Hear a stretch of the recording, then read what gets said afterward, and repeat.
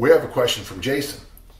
My 14-year-old daughter and I recently completed the 10,000 swing challenge, and she did amazingly well and never missed a rep.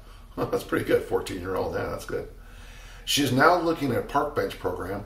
She has about 1 year of solid training where she's exposed to both a powerlifting program and Olympic lifting. Do you think the Southwood program is suitable, or do you have any recommendations for a long-term sustainable program that will keep her interest? You know, if you do go online and type in Southwood program, my name, you'll get to the original T-Nation article. The program is Southwood now, the way I do it now, is really based for someone like your daughter. What's going to happen is after just a few weeks of the 8-6-4 on the power clean, military, front squat, and bench press, you begin to slide over to 5 sets of 5 and then an occasional 5-3-2 day. About once every 2 weeks is how we did it at the school.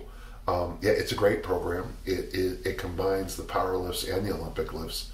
It's repeatable, it's doable, it's time tested, which I think is important.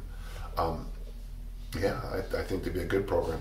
That's a really simple question, really simple answer. I'd like to really muddle it up with a lot more explanation, but get the article, look at it. We did add the deadlift to that program when we moved to the 5 sets of 5.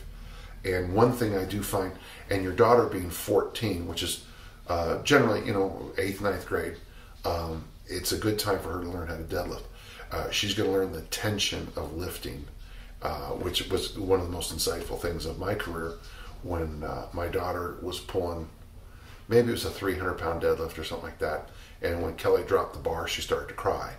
And that's when I first really got a sense of what the tension and arousal thing meant in real life, not just in the athletic field. So, hey, good luck to you, and be very proud of her.